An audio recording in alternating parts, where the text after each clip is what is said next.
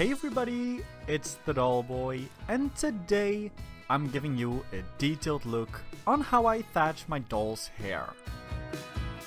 Thatching is the technique where you crisscross your doll's hair to create a very neat partline.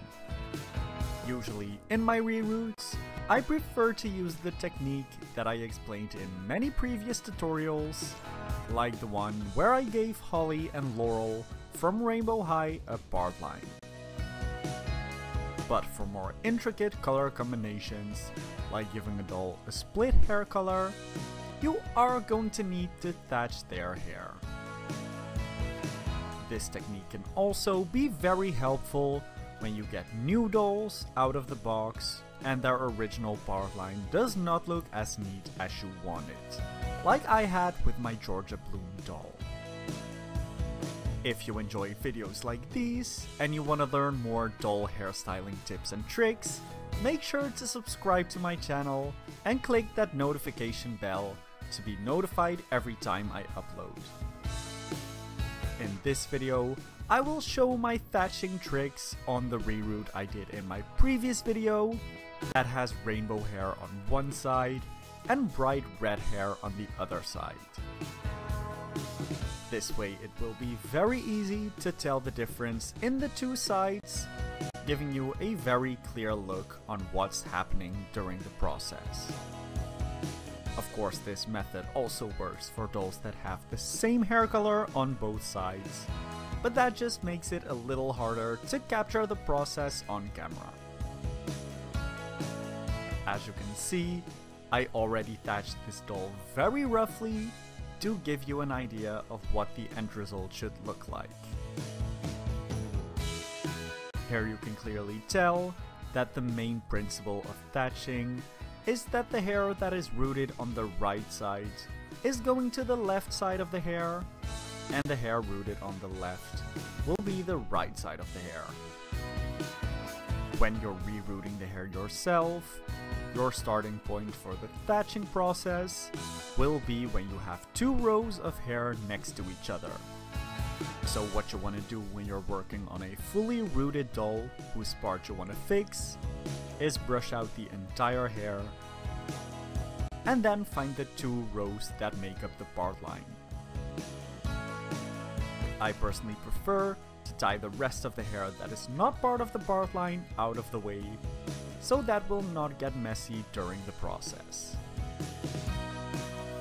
Then I brush out the hair that makes the part line very well and spray the hair with water to separate the sections into two. For my reroot, it is very obvious which hair goes to which side, so for your dolls it might be a little harder to find the hair to thatch. The thing you want to look for is two rows of hair from front to back that are rooted more dense than the rest of the hair, because that is usually how store-bought dolls will be rooted as well. When you've found the two sections you'll be working on, I like to wet the hair again and comb it out once again with a very fine tooth comb. And now, I'm simply going to start grabbing very thin sections of hair and start laying them to the correct side. As you can see, I'm working on really small sections because that gives the most seamless result.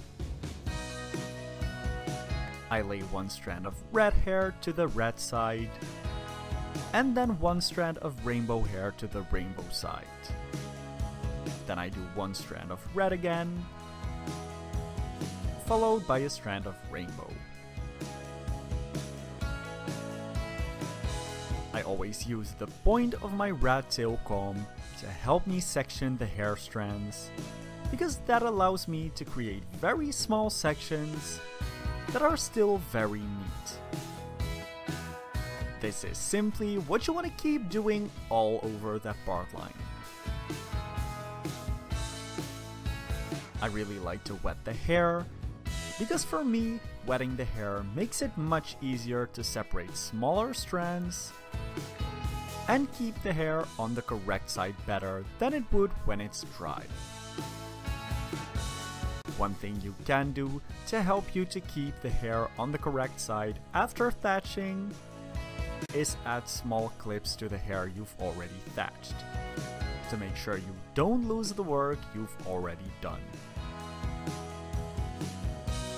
What you also want to be very careful of while thatching is that you're going in the same speed on both sides, to avoid that one side is going to be done much further than the other side, because that will give you a very weird look. What helps me with this is splitting up that full width of the part line in several sections. In this specific case, it was really easy to just do one color at a time and make sure the red was correctly lining up. Then after fully thatching that entire part, I was left with this really neat and satisfying look.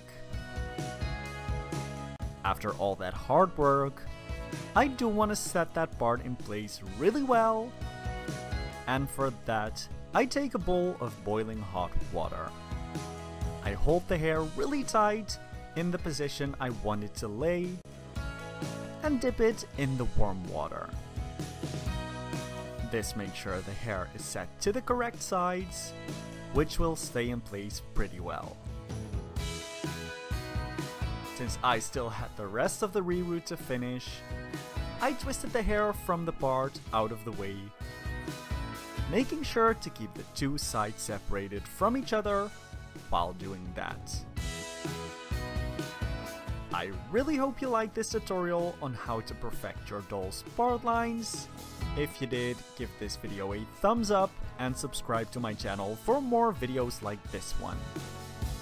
If you try out this method on your own doll restyles or reroots, make sure to tag me on Instagram @thedollboy, because I would love to see your work. And to see this doll's complete transformation, you can go and watch my previous video. Then to see more pictures of my dolls, also follow me on Instagram @thedollboy. See you next time!